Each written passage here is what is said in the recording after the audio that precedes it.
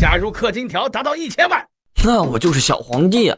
只要上号就应该全服通报，再整点不夸张的小动静，比如锣鼓喧天、鞭炮齐鸣、特效满天飞，让岛屿卡顿的那种，迎接我的驾到！爽！只要新赛季一更新，直接上到无敌凤凰蛋4000分，用来掉分，掉的凤凰蛋和不够努力的朋友顶峰相见。我氪金条都1000万了。想浅浅控制一下巅峰赛的输赢，有问题吗？没有问题啊。那你刚刚巅峰掉分干嘛？我是小皇帝，我乐意。每个月可以安排10次刚毅抽人，效果时长持续1个月。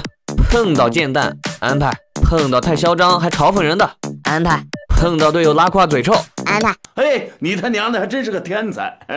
那我都是小皇帝了，有一点特权不过分吧？在巅峰中，我们可以自由换皮肤，玩一把游戏，体验不同皮肤。爽！还有联动皮肤，联动之前询问一下我的意见，带我征求一下粉丝的建议，看他们想联动什么，我再给你答复。除此之外，为了维护小皇帝的游戏体验，在他们即将被淘汰时的特殊优待，我有以下几种方案：第一，前空大挪移。在即将淘汰时，瞬间移动到下个场景，保证自己不会被击杀。第二，含定印，食指合体发出水波，是所有光影铠甲共同具备的特殊技能，可以让指定范围内的时间停止流动。含定印。